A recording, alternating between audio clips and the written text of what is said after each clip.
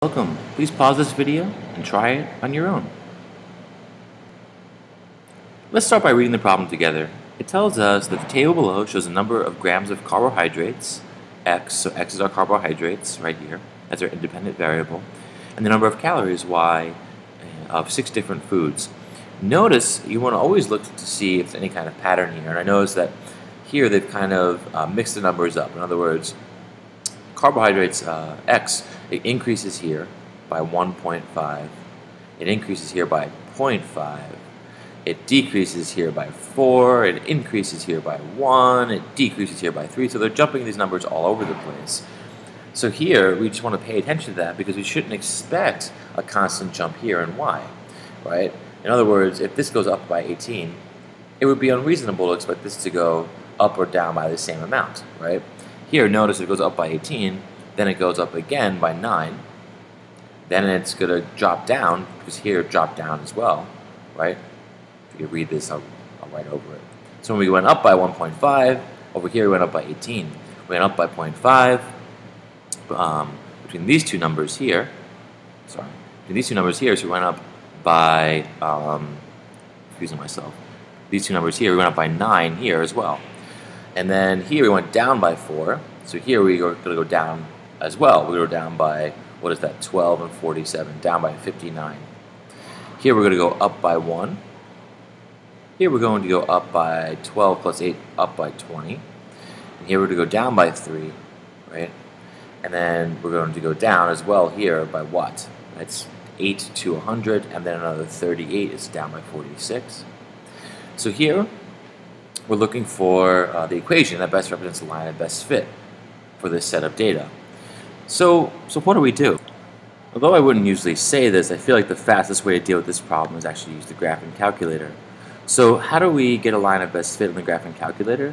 Well, one of the key components of entering a list of data into your calculator is on the stat button right here.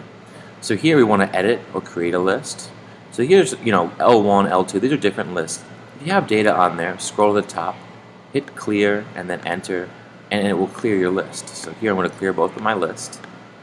And then I'm going to enter these numbers in. We have 8, right, and then 9.5, 10,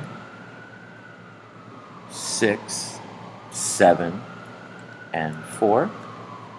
And then on our second list, we have 120, we have 138, we have 147, we have 88, 108, and 62. So now there's something else to do. This is saved automatically. If we hit second list, you can see that you can pull up your list whenever you want for operations. We can sort these lists to all kinds of things. There's all kinds of calculations we can do, find the mean, median, mode of a list. So if you're ever doing that, no problem, you can. So where do we find the linear regression on the calculator? If we press Stat and go to Calc, you'll see choice 4 is called linear regression. That's a method of finding a line of best fit, and the one that we're going to use here. Notice the formula is AX plus B.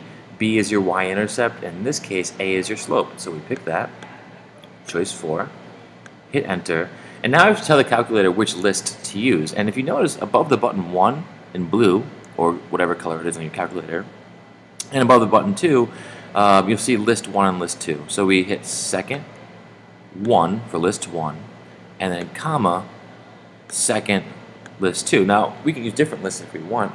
We just happen to enter X into L1 and Y into L2, so we're going to pull those up as X and Y in that order.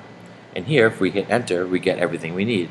The slope is 14.1, about, and the y-intercept is about 5.83, which is choice 4 right here. So again, I feel like this is one of those rare cases the calculator can really help you.